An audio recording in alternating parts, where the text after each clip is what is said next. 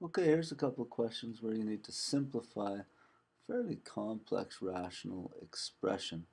Notice it's an expression. At the top it would have said something like simplify. Um, so there's no equal sign here, so I can't use the I hate fraction rule like multiply every term by lowest common denominator. What I just need to do is try and factor each binomial or each expression here, and once factored, then see if I can simplify it or take out factors 1. So let's do the top one. So the first thing would be, I think, x minus 7 times x plus 5. That's this one right there. Put a blue dot on it. This red dot one, I think maybe I can take a common factor out of that one. Let's take an x squared maybe. So I'll be left with 2x minus 3. So that's that one. Let's maybe do this top one over here. Times, I get taking x out. So then I'm left with 4x squared minus 9. Oh, I might be able to do more with that. And then finally, let's do this one. Looks like I can take a 7 up. Guess I should put my lines in. So I can take a 7 up, left with x minus 7. Now, right off the bat, I see an x minus 7, x minus 7. Why don't I just cancel those out? So this one and this one is a factor of 1. So I can take those out. So I'll be left with an x plus 5 over x squared times 2x minus 3. And then on the top there, I think I can factor this. It's a difference of squares. So difference of squares, I can see that because this is squared. It's 2x times 2x.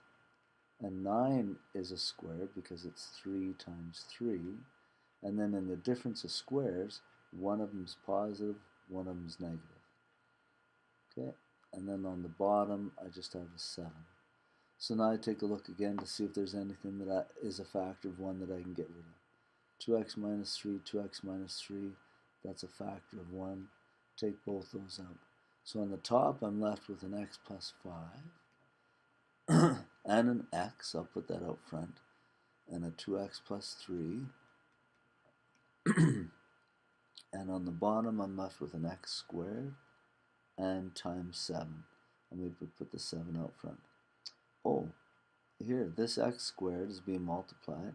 This x squared is, or x is being multiplied. I could simplify those too. So one of these x's cancel off one of those.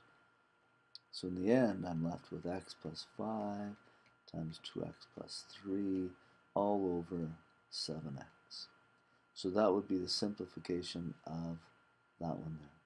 Here's another one. It's very similar, but it also involves a sum or difference of cubes. Let me show you. This first one is very similar to what we had just done. It's a difference of squares. So it'd be 2x minus 3, 2x plus 3. And then over here, I don't know what that is, but I'm going to try it being 2x plus 3 times 2x plus 3. I'm just guessing. Just because I see it, this is a square, 2x times 2x. This is a square, 3y times 3y. Now if I FOIL that, I'm hoping to get 6 in the middle. Uh-oh, I don't think I do. This would be 4x squared plus 6xy plus another 6, that's 12xy. Oh, that's what I'm going to get on the bottom. But this top one, I can't factor. So I'll just leave that one. That was a good shot. So I'll just leave this one as 4x squared plus 6xy plus 9y squared. Okay, now this one on the bottom looks to me like a difference of cubes. Here I've put the formula for difference of cubes there. So this first one, and it's not a bad idea to say, well, 8x cubed is the same thing as 2x all cubed. So it's 2 times 2 times 2, and x times x times x. That'll give me this. And this part would be 3y all cubed. Because 3 times 3 times 3 is 27. Y times y divided. is y cubed. Okay, so this is the difference of cubes, so I need to follow this formula right here. Okay, so it says take each thing separately and subtract. So I'm going to go 2x minus 3y, and then, oh, on this difference of squares up top, I just noticed I forgot y's there. You probably noticed that before. Okay, and then now I'm on this difference of cubes again.